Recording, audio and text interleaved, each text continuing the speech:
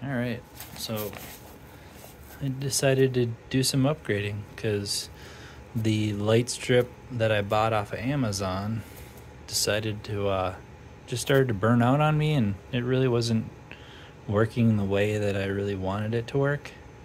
I thought that it would, maybe charge all the discs at the same time. It really didn't do that, but what it did do was gave me a charging place.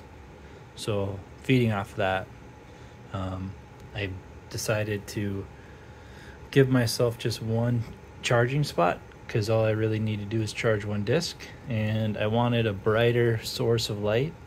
So I bought a 12 volt light strip, and I've siliconed that to a piece of plywood, just standard, bathtub, bathroom silicone.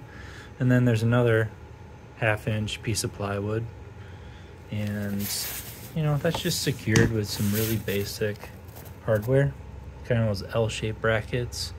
The back one's riveted on, but the other two are just small machine screws.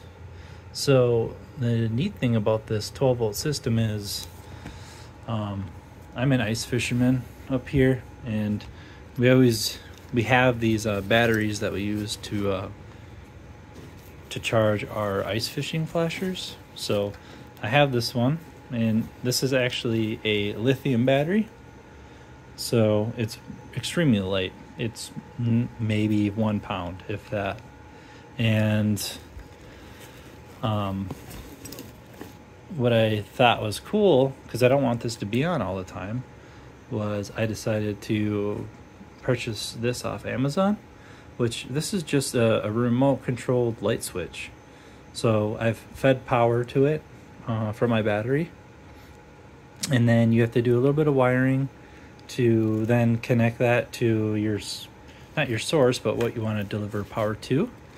And there's a little relay switch in there, and this button, which is a RF, I guess, let's see what it says in the back of here. We'll call it a transmitter. So it's an RF transmitter. That's the frequency it operates on. And there's a little watch battery in there. And now I can just click this button and charge my disc. And this is seriously, this is a bright light. Like, it charges all my discs. I've had problems with this one. Like this Thrasher is tough to glow. But not anymore. It's doing pretty well in there. Like, it's so bright that you can't even see what's going on. It's so bright. I like it. It's great. I've only lost so much space, just as much as I've wanted to lose. I'm still using the insert, which can be pulled in and out. And luckily enough, this bag is bigger than I need, and this battery fits perfectly in this little storage, right? I can zip that up, keep it all tidy, and I like it. So that's where I bought the light strip from. I'll go ahead and kind of post what I did like I did before and share the info. See ya.